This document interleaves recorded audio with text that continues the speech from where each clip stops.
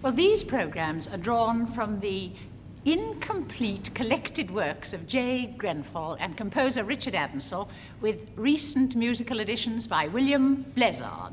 And I'm going to start with a sketch called Eng Lit, English Literature. You know, one of the things I think that the English do best are eccentric women. And this is the wife of the Vice-Chancellor of an Oxbridge University. The scene is always the same. We are in a book-lined study, and the windows in there start rather near the ground. They have stone frames, and they do this kind of thing. They go up there, and then they come down again, and then they do it again. Gothic. And in this room, there are many group photographs about, and over the door, a pair of crossed oars. And on the sofa and the armchairs is a chintz designed by William Morris, and it's probably original. We're coming in the middle of a conversation. Well, you know, it's really awfully difficult to describe my grandmother, but she looked rather like the great Duke of Wellington, only rather prettier, which of course was just as well. You know, there is a picture of her in the front of my new book, Mr. Wimble. I don't know, have you read my book? No, I know, it's so difficult to find time to read what one really wants to. No, it was only since you have so very kindly invited me to come on your television program in order to discuss my book, I thought, you know, you just might possibly have read it. But I do know how it is. Were you up at this university? Oh, how very interesting. No, I don't know it, but I shall now make a point of going there. I rather imagine the reason you've invited me to come on the programme is because my book won a literary prize. Yes, I thought so. I must tell you that I was quite unaware of the existence of this prize until I actually won it. It doesn't make it any the less attractive, but it turns it into what you might call a surprise prize. Yes. Well, it's not my first book. No, Mr. Wimble, I've written several lives. And the reason I've written this life of my grandmother is that she was a very remarkable woman, and I liked her. She lived a long time, and she never lost interest. She was really consumed with interest to the very last gasp. And I think 95 is a goodly span. And of course, that's why I've called the book The Long Result of Time, which I don't have to tell you is Tennyson. I expect you have Locksley Hall by heart, and I so wish I had. And then, of course, she was a character, and I think we ought to celebrate our characters.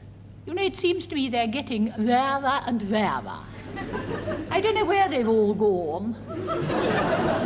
I suppose they've been ironed out. I must say, there's one thing about my grandmother. You could not have ironed her out. Oh, no, she was far too hilly.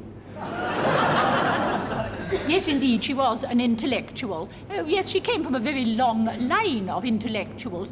I suppose the nearest parallel might be the great families of Darwin and Huxley. And like the Darwin-Huxley lot, my grandmother's family were also very much concerned with natural science and, of course, genetics.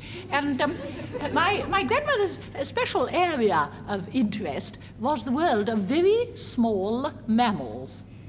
Yes, wasn't it interesting?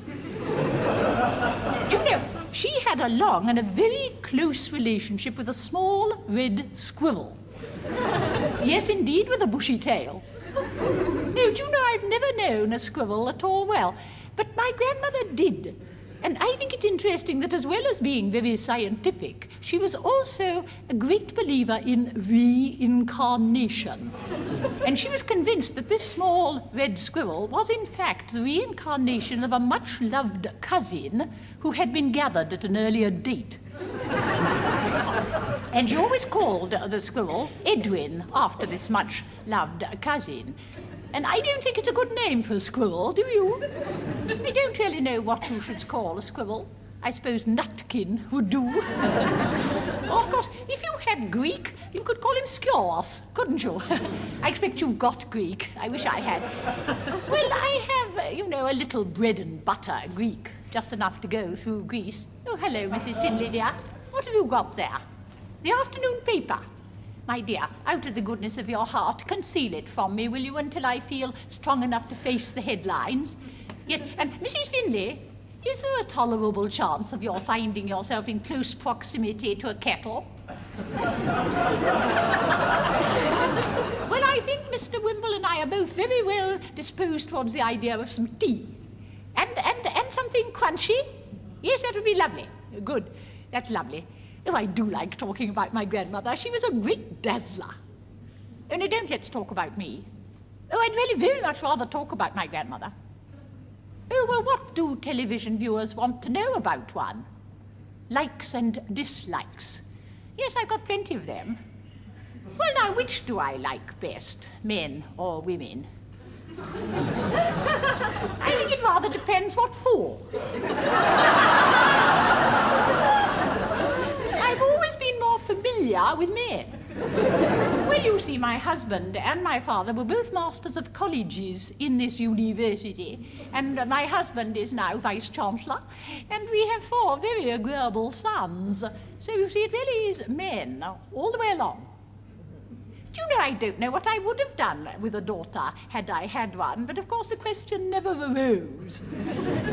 I do have rather a frilly little granddaughter about whom I'm very prejudiced. I think she's a little bit too aware of her appearance and her clothes for one of only 6, but I'm very fond of her. Clothes, yes, I do like clothes, very much, on other people. Well, I don't know, somehow on me they always seem to suffer a sea change. They look quite promising in the shop, and then when I get them back to my cupboard, they aren't entirely without hope, but when I put them on, they tend to deteriorate with a very strange rapidity. And one is so sorry for them. I tell you what I do rather like, hats. Could I perhaps wear a hat if I come onto your programme? Alas, I do not possess an informal hat. I think perhaps I think my hats, well, they rather tend to be purposeful, and I'd better ask my advisor, I think. My advisor? My grandson, Edward. He's only 11, but he's very wise. And he knows rather more about the world of today than do I. And I may tell you, when I told him you had so kindly invited me onto your programme, he said, "Go ahead, Gaga." With a certain deadly accuracy, he calls me Gaga. He said, "Go ahead, Gaga, live dangerously." Well, I must confess, that advice has somewhat unnerved me, and it does prompt me to put a question to you, Mr. Wimble. Are you very cruel to the people who come onto your television programme? I see. And do they like that? Oh, it's the viewers who like it. Well, I wonder if I should. Oh, thank you, Mrs. Finlay, dear. We'll come and consume it instantly. In the dining room? Lovely. Right. Well, some tea. Well, now, I am very grateful for your invitation, and I'm going to give it a great deal of thought. Something has just crossed my mind. Mr. Wimble, what would happen now, supposing I did come onto your programme, and I was to be very cruel to you?